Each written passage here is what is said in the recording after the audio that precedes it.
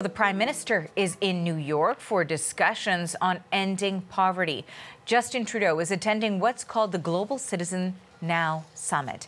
He's also meeting with international political leaders as well as UN and European Union officials and business leaders.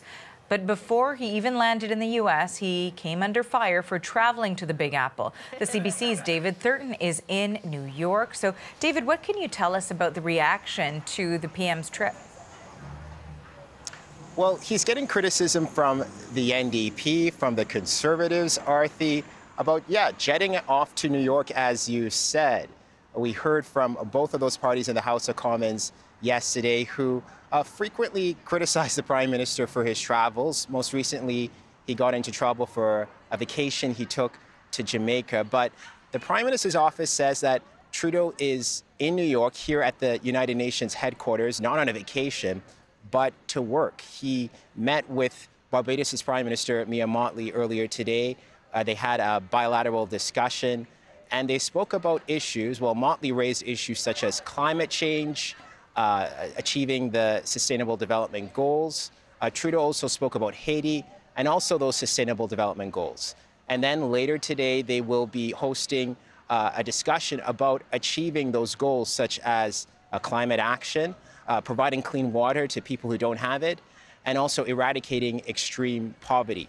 And then he goes on to attend the Global Citizen Now Summit, where they will be speaking about those issues that I just mentioned, but also, making sure that women's rights are respected throughout the world. So Trudeau wants to talk about those issues on the international agenda, but his critics at home, well, they want to speak about those domestic issues that are plaguing Canadians, such as that strike by federal government workers. Let's have a listen to this. If the Prime Minister was serious about respecting these workers, he wouldn't be jetting off to New York at a time when we have the biggest strike in our country's history. Absolutely. That doesn't show respect to workers.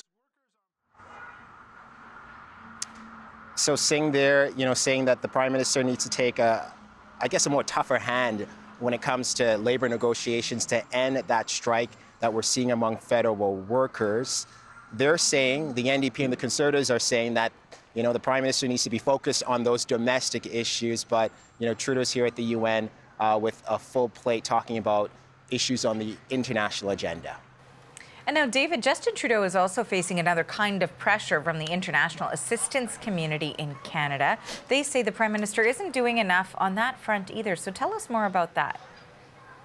Yeah, very much so. So criticism from the opposition critics, but also criticism from people who pay close attention to what's happening here at the UN. People in the, foreign aid or international development community in Canada are saying that, Trudeau might be showing up at the UN and saying that, Canada is doing all this wonderful stuff and we're doing all this and that and we're spending all this money.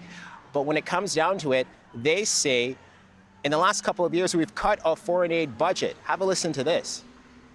It's a little bit hypocritical for our Prime Minister to go to New York and kind of announce a program for women and girls with celebrities and with actors and influencers, while just 3 weeks ago he cut foreign aid by 15%. So you can't be the champion of the developing world and then cut foreign aid by 15% for the developing world. So Trudeau's facing all that criticism, both from opposition critics and critics in the international aid arena. We'll see how he responds to those and other issues here at the United Nations. Thanks for this, David. That is the CBC's David Thurton in New York.